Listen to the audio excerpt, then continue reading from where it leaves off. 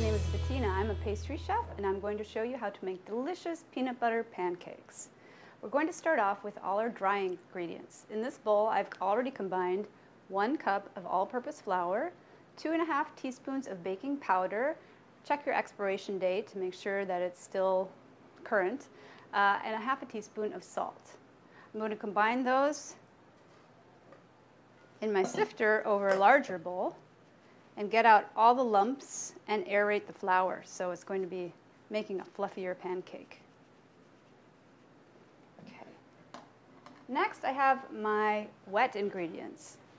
These I like to have at room temperature, so take them out, set them on the counter about an hour before you're going to do this.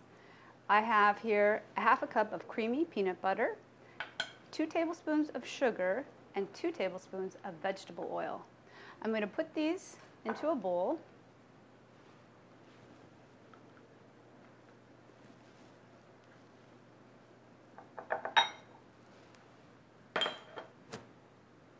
And start mixing them up. Again, if it's room temperature, this will be even faster.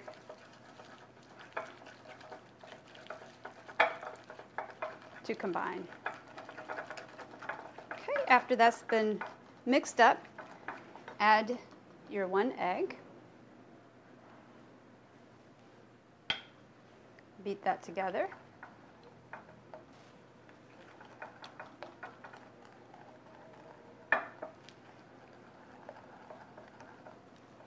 After that's fully incorporated,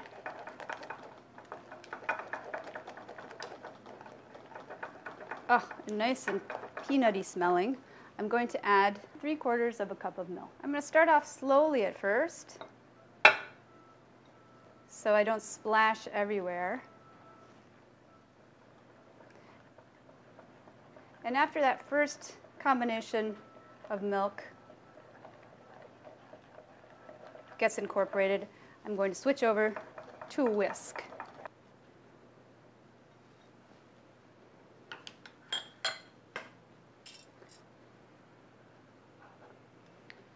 Okay, so just keep adding the milk and whisking to combine.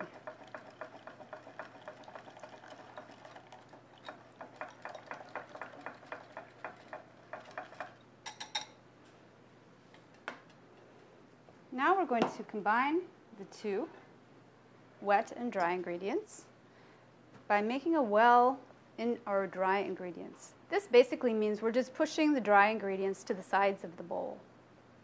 We'll add all our wet ingredients.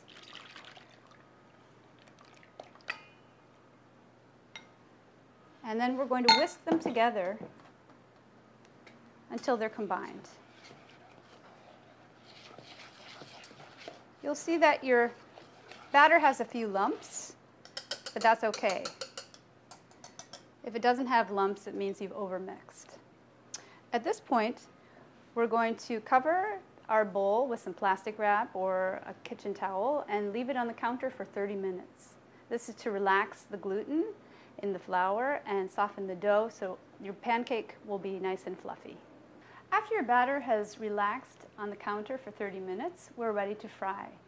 Heat up your sauté pan, and you can grease it with just a little bit of butter or oil.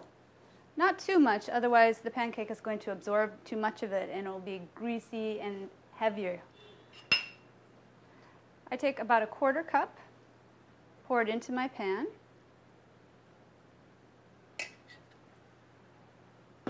And now I'm going to watch for bubbles to appear on my cake. And when those bubbles start to burst and the sides dry out a bit, that means it's time to flip my pancake. After I've flipped it, I'm going to cook it an additional minute. And then I'm going to peek. And it probably needs an extra 30 seconds or so. And when it's ready, I'm going to take it out.